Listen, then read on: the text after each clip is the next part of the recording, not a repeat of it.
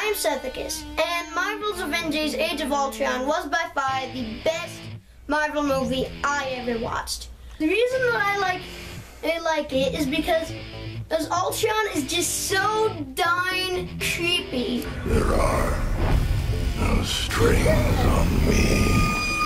I love the new characters. We're talking Vision, Scarlet Witch, and Quicksilver. But spoilers, Quicksilver dies.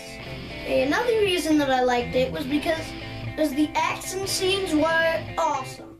We have Iron Man and in the Hulk Buster, as they're fighting Hulk here. That was awesome. Well, I give it 5 out of 5 stars.